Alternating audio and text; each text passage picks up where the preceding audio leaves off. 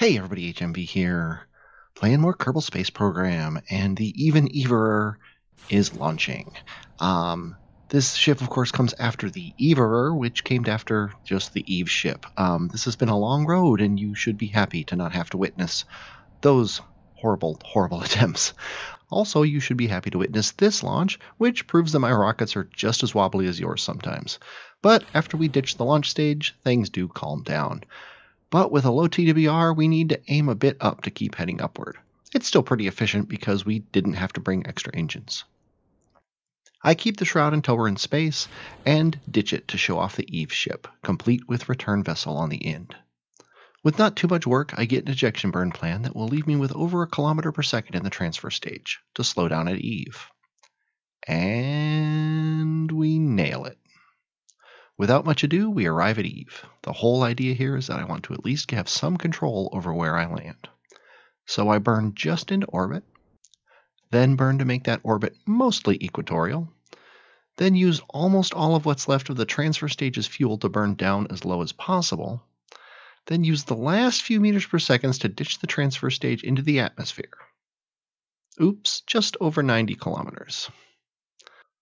So, after doing the burn, I flip the ship around and ditch the transfer stage backwards. 89.5 kilometer periapsis, officially ditched into the atmosphere.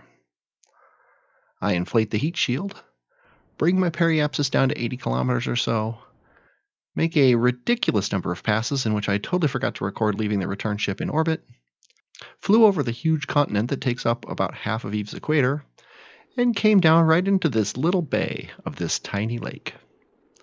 I hit the chutes anyway, and then, oh no, that's not good.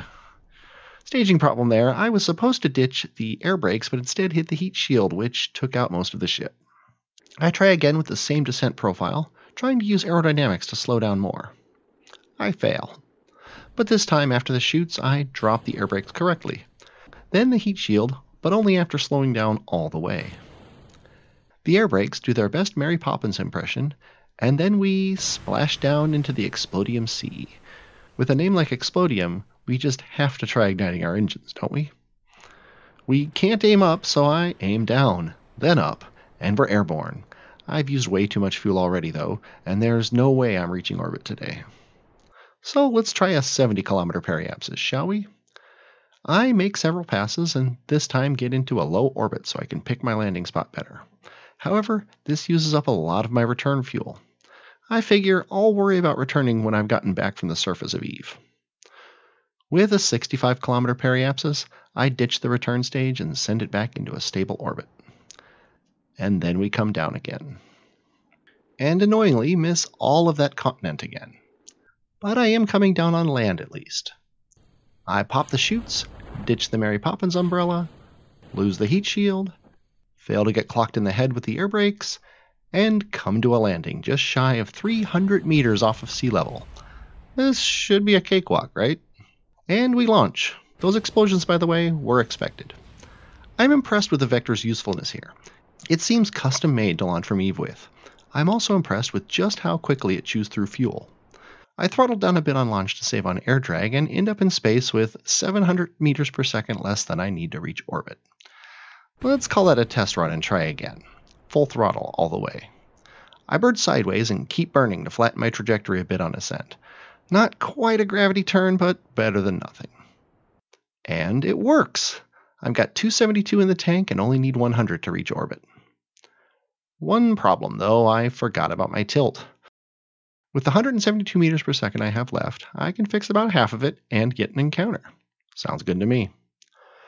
I burn away the last of my fuel, and it's up to Val now to do the rest. She starts burning way too late and realizes quickly that she's got a lot of burning to do. It takes a few orbits, but eventually we get something we can work with. And finally, back to the return ship.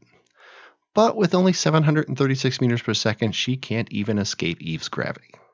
So it's time to launch the Eve Rescuer. No real surprise here. Just a ton of meters per second of Delta V and a nuke engine to make sure we never, ever run out of fuel. Even I'm getting bored of the orbital machinations at this point, so I'm skipping ahead a bit, but note I use the fuel left in Val's ship here to raise her orbit, so the rescuer wouldn't have to go all the way down and then all the way back up. Val hops out, grabs the science, and heads over to the rescue ship. Oh look, it's only a year until a return window opens up. Let's just jump to that, shall we? Note, I've still got over 8 kilometers per second in the tank. Can you tell I'm sick of hugging the margins? I toss all that fuel and the nuclear furnace to burn up alongside me in the atmosphere, and hope that all that radioactive fallout exploding in front of me doesn't affect Val in any significant way. She seems fine as she splashes down, ending the mission. And it's time to upgrade. Yay! And it's time to run out of money. Boo. I estimate I need about $2.5 million to upgrade everything. And looky there, a contract that pays $3 million total. Am I dumb enough to try it? Find out next time. I hope you enjoyed watching this. I definitely enjoyed playing it. I'm HMV and I will, as always, talk at you later.